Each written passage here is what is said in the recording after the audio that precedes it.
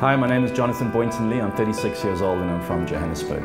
My claim to fame would probably be winning the top billing presenter search and kind of everything that happened from then.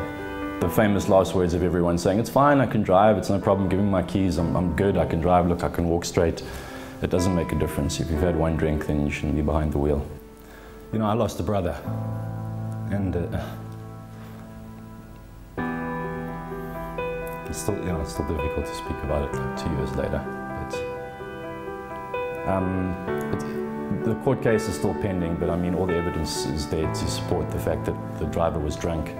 He killed 2 people on impact. It's a stupid and a selfish little decision that can tear apart so many lives and have irreparable damage. It's not just the person that you could kill or yourself that you could kill, it's the family, it's the friends, fathers, brothers, sisters, cousins, uncles, aunts, friends, colleagues. Please remember to drink responsibly, and if you drive, do not drink.